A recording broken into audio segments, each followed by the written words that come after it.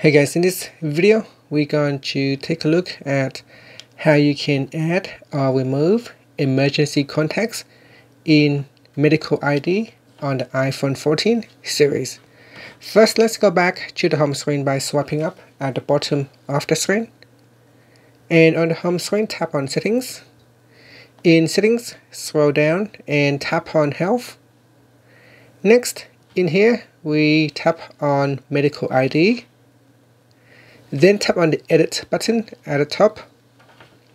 Next, we go down to the Emergency Contacts section. To remove an emergency contact, you can tap on the Remove button, then tap on Delete. To add in another emergency contact, you can tap on the Add button. From the contacts list, select a contact that you would like to add. And then choose the relationship of this contact. And then tap on Done.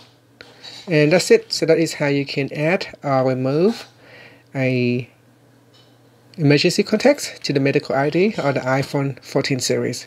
Finally, you can swipe up to go back to the home screen. Thank you for watching this video. Please subscribe to my channel for more videos.